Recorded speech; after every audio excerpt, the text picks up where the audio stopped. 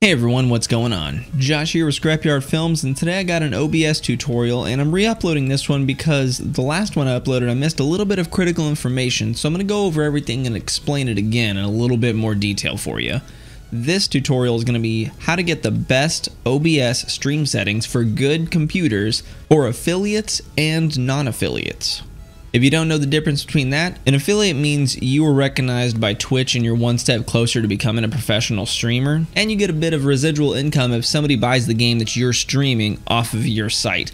It comes with a little bit of benefits, and one main benefit that it comes with is transcoding for your viewers. If you're not an affiliate, your viewers are relying on their internet to transcode your whole stream while they're watching you, and most internets aren't good enough to do that efficiently, and they'll see pixelation and some sort of stuttering, maybe even buffering and stuff like that. But let's go ahead and show you the best settings possible. The first off, if you have a really good PC, you're going to usually want to record in 1080p. Anything beyond that, even if you're an affiliate, it's going to be really hard for your viewers to watch your stuff because of how much data they're going to be having to download while they watch your stream. So let's just say 1080p is a really good spot. So we go down to settings, go to video, make sure your base canvas resolution is in 1080p, and make sure your output scaled resolution is in 1080p. Now we're not going to be scaling anything, so this one doesn't necessarily matter, but just in case, if you want, you can put it to sharpened scaling here. Now your common FPS value, if you are not an affiliate, you don't want to go above 30. If you are an affiliate, you can go 59.94 or 60. So we're going to go ahead and assume that you are not an affiliate yet. So we're going to do 30. Hit apply, go to output mode and make sure it's advanced, and then go to streaming. And then we go down here to the encoder. Now here's two things here. X264 encoding means your processor is going to be encoding your stream and uploading it to Twitch for you. And the other one, which it's not always going to be NVENCH264, it could be an Intel version of it, but this means your graphics card is going to be encoding and uploading it. So if you have a really good processor, like a 9th gen i9 or something like that, or an AMD Ryzen, something really good, then you want to go ahead and use the X264 because you're not going to be gaming off your processor. You most likely also have a really good graphics card, like a GTX 27 something. So let your processor do the encoding if it's really good, and let your graphics card do the gaming. So I'm going to go with 264 right here. Now we come down to Rescale Output. Now what that means is it's going to take your stream and then size it down to 720p or whatever dimensions you choose.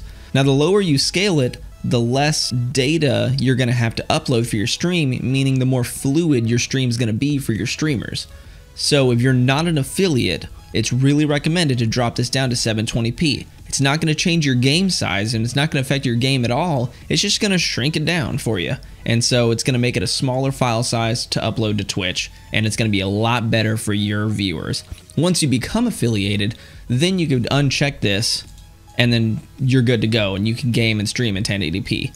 But until you become an affiliate, you definitely want to rescale the output to 720p. Rate control, there's 4 different ones here. CBR is constant bit rate. That's usually the best bet. And for non-affiliates, you definitely don't want to go above 3500. That's usually a max, because the more bitrate you're pumping out, remember your viewers don't have transcoding, so they're going to have to transcode all of that stuff with their internet. And the more bitrate that you throw at them to transcode, the more stuttering and pixelation they're going to experience. So for non-affiliates, don't go above 3500. I stream in about 3K because I'm not an affiliate, but I stream in about 3K and it looks fantastic. When it's rescaled output 720p at 3K, it looks great. But if you are an affiliate, then you could double that if you wanted. That's usually a good bet. 7,000-ish with your 60 frames a second is going to provide a really fluid stream, and your viewers are going to be able to watch that much easier. So if you are affiliated, 7,000-ish is really good CBR rate. Non-affiliated, 3,000. But if you didn't want to use CBR, you can use ABR. That's average bit rate. It's pretty much the same thing as CBR, but it allows a little bit of leeway for your bit rate to fluctuate, just in case you have a lot going on your screen. So your viewers might experience a hair of pixelation, but that's going to make up for any kind of stuttering or buffering. So ABR 3000 is really good too. non-affiliates specifically, but if you are affiliated, you can do 7,000 or even 8,000 with ABR because you're giving yourself a little bit of leeway. VBR is variable bitrate, which is also very similar to the first two. You tell it a bitrate you want to upload at, but you also have a CRF number, which allows your computer to try a little bit harder to maintain the same quality of the past frames. CRF stands for constant rate factor, and so it's basically a quality scale. 0 to 51. The lower the number, the better the quality. The higher the number, the worse the quality. But also the lower number, the bigger the file size, and the higher the number, the smaller the file size. So if you're streaming, usually you don't even want to use CRF because it's really good quality, but it's a humongous file size you're trying to upload and stream.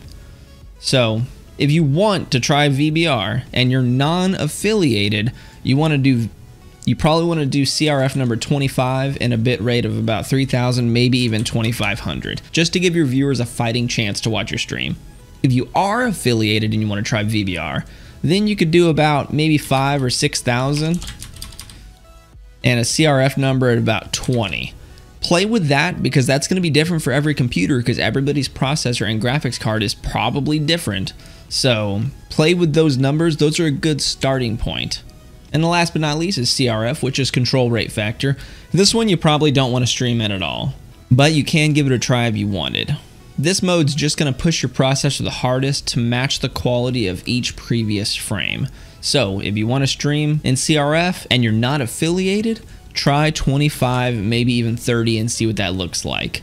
If you are affiliated, try 15 to 20 and see what that looks like.